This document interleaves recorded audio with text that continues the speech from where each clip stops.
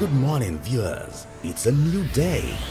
Welcome to today's devotion with the Daily Fountain, the devotional guide of the Church of Nigeria Anglican Communion.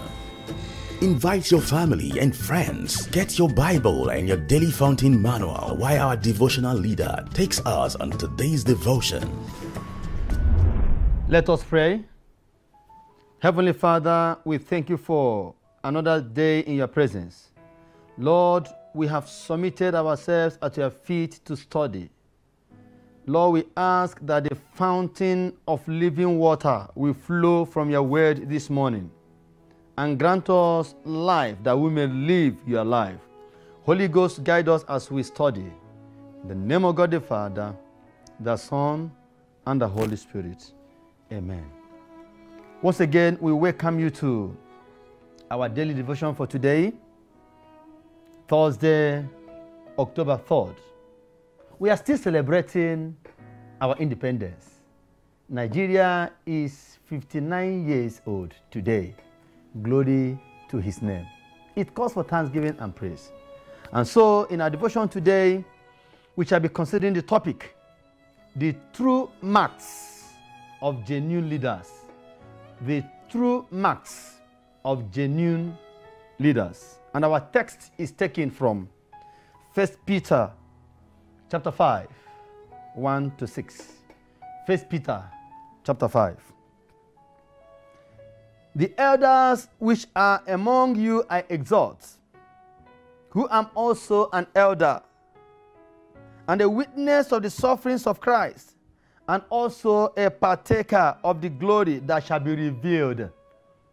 Feed the flock of God, which is among you, taking the oversight thereof, not by constraint, but willingly, not for filthy lucre, but of a ready mind, neither as being lords over God's heritage, but being examples to the flock. And when the chief shepherd shall appear, ye shall receive a crown of glory that fadeth not away. Likewise, ye younger, submit yourselves unto the elder. Yea, all of you be subject one to another, and be clothed with humility.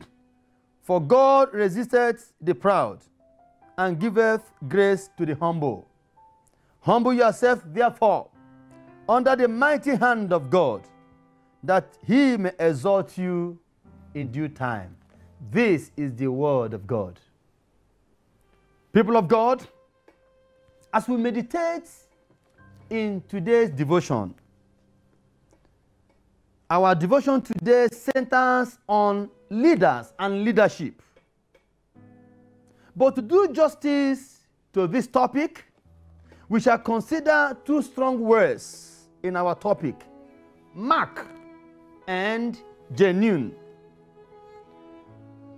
Mark, in a simpler term, is a symbol of identification or an indication of ownership.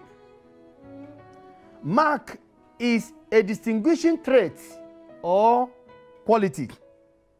It is characteristic or feature of something. Marks can be true or false. Somebody can bear true marks or false marks. And because there are many counterfeit marks on so many church leaders today, the Bible is here with us to unveil true marks indeed.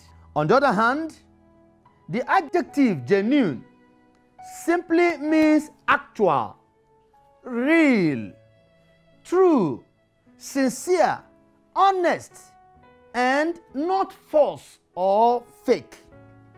When we talk about genuine, we mean being free from hypocrisy, being free from pretense. That is to say, there are many leaders in the church today whose marks are fake, whose marks are counterfeit, whose characters, features, and activities are not genuine but hypocritic and pretentious. People of God, from our topic and our text today, today's passage calls for the need to mirror our leaders and our leadership styles and motives in the light of the Bible.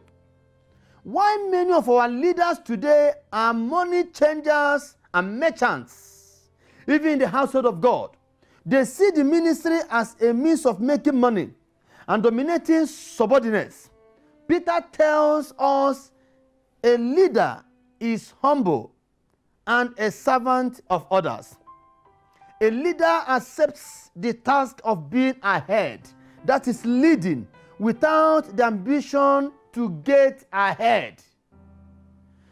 You assume the task of being ahead, not the ambition of getting ahead. In so doing, people of God, we are tempted to measure leaders in terms of their successes, but the scriptures measure leaders in terms of their faithfulness in the midst of suffering. Success is not the test of leadership. Suffering is a true test of leadership. When we introduce a Christian speaker, we often tell the audience of their educational achievements and qualifications, their success in ministry, usually measured in numbers, and their acceptance by men. Peter will have none of this. And neither should we, if truly we follow the steps of the Bible. We must desist from thinking of leadership as an honor rather than a means of expressing humility. Dear people of God, a genuine Christian leader is a shepherd or overseer, taken from the term shepherd. Shepherd. He takes care of the sheep as a shepherd, as an overseer. He tends the sheep. He guides and guards the sheep. He provides pastures to the sheep as a pastor. When Peter was writing to the elders, he meant the pastors and spiritual guides of the church. As a fellow elder and as an eyewitness of the transfiguration, Peter was reminding Christian leaders what the Lord Jesus warned him about in Luke chapter 21, verse 15 to 17. The Lord said, Peter, do you love me? Do you truly love me? Tend my sheep. 3 times the master called the attention of Peter on the urgency and the heartbeat of the master to take care of the sheep. At each question and warning, Peter would respond, yes, I love you. Do you truly love me? Tend the sheep. This was the message and the warning Peter was trying to pass on to other elders in the church who are also shepherds and overseers.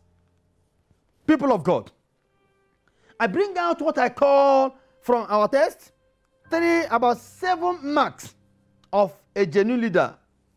About 7 marks of a genuine leader. I use an acronym that will make it easy for us to understand. I call it the SSCE in church history. SSCE. CHH. SSCE in church history. Number 1, true marks of genuine leaders. Number 1, every genuine leader must have the first letter C, which I call care. Care. A genuine leader must care for God's flock, not their own local, not their own personal aggrandizement. He must care for God's flock, not their own. He must not be greedy for money. Number 2, S, serve. service. He must be eager to serve others, not out of obligation. Number 3, every genuine leader must have the mark of another C, concern for what they can offer and not for what they can get. The Bible said, not lording it over those entrusted to you. Number 4 is the letter E. Example. Every genuine leader must be an example to the flock, not by force. Number 5, submission. Every good leader, every genuine leader must be submissive to elders. If you cannot be a good disciple, you cannot be a good leader. You must be submissive to elders. And number 6 is humility towards one another. Every genuine leader must wear what I call garment of humility towards others. Garment of humility towards others. Others should see you and see humility in you. And number 7 is also humility or obedience. What I call humbly obeying God's instructions, regardless of whatever circumstances. You must humbly obey divine injunction. Just as we see in one of our devotionals of last month, whereby Prophet Jeremiah was prophesying the mind of God in spite of what Zedekiah was expecting to hear. Every genuine leader must humbly obey God's instruction, no matter the condition and circumstances around. People of God, as we bring today's devotion to a conclusion, what mark do you bear as a leader? The true mark of a genuine leader in the church and in society. Leadership should be seen as an opportunity to empty ourselves in service to others rather than a sense of being fulfilled. It's a service. It's a privilege. It's a privilege to walk with the Lord. It should not be seen as an opportunity to see yourself you are fulfilled, you are above others, rather an opportunity to empty yourself in the service to others, service to humanity. Dear people of God, genuine leaders, therefore, should see themselves as shepherds, as overseers to the flock of God. Your target is towards the welfare of the flock. And Jesus would always ask you, do you truly love me? Do you truly love me? If you truly love me, tend my sheep. Take care of my flock. Feed my lamb. When you take care of God's flock, God will inevitably take care of you. Genuine leaders are called to the ministry of shepherding the flock, being overseers, not because you must, but because you are willing as God wants you to be. The true marks of genuine leaders. Out of these 7 I brought from the scripture, do you show care? Do you show concern? Do you lead by example? Are you hypocritic in your administration? My prayer for us this morning is that the Lord will help us to bear the fruit of the Spirit. For when we bear the fruit of the Spirit, it will confer on us the true marks of genuine leadership. May the Lord bless us in the name of Jesus Christ. Amen. Let us pray. O Lord, make me a leader after your heart in Jesus' name. Amen. Once again, Lord, we ask that you turn the hearts of our leaders around, leadership of the church and the leadership of the society. The heart of every king is in your hand. Turn around every heart of our leaders to bear true mark of genuine leadership, that your name may be glorified. Thank you, dear Lord, as we go about our today's activities and the rest of the month. Lord, we pray that this ember month shall bring us blessings and not curse. May you decorate our lives with all it takes to make genuine leadership in our ministries, in your church, and our families, even our nation, to the praise and glory of your holy name, through Jesus Christ, our Lord. Amen. Thank you for being with us today. Join us by this time next time, and you have no cause to jubilate in God's presence. May the Lord decorate our lives this day with what it takes to announce their destiny. Have a blissful day in Jesus' name. Amen. Thank you. We thank you for fellowshipping with us today. We invite you to join us tomorrow morning, same time, same station, for another special edition of the Daily Fountain. If you are led to sponsor or support this program, please contact the numbers and email all showing on your screen. Also, subscribe to our YouTube channel at youtube.com/ACNNTV.